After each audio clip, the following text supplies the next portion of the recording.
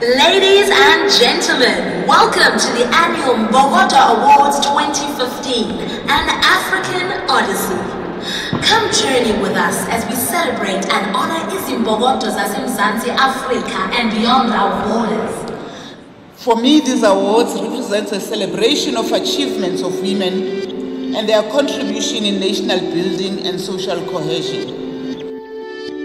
It's truly an amazing experience, and it's an amazing time for South African film. And this evening I'm proud to present to you the following nominees in the category of women in film. These women have broken down boundaries in a very male-dominated industry, and I salute each and every one of these nominees. And the winner is Riley Truneveld.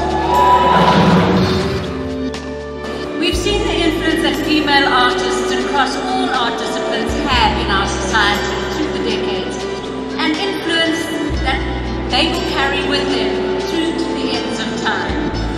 Now, talking about influential women, the women in the next category have inspired young women in the community with their achievements and amazing talent. And the Mbokodo Award goes to, there's a Mexican proverb that says, when they buried us and they didn't realize it was a seed. And for me, I think this award is Thank you very much for acknowledging us, because we are acknowledged overseas in Europe, in America, where they don't know who I am.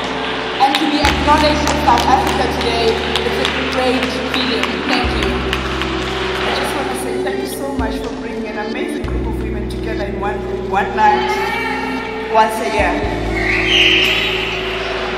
I feel we all need to teach our kids to be powerful thinkers, to be individuals, to be independent, to be like all of the people in this room, these creators, these artists. That's how you get there, is by being loved and by being encouraged and by being guided. So may we all be guided. Rolling knows.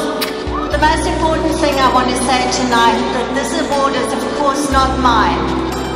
It belongs to Team Leopard Frog.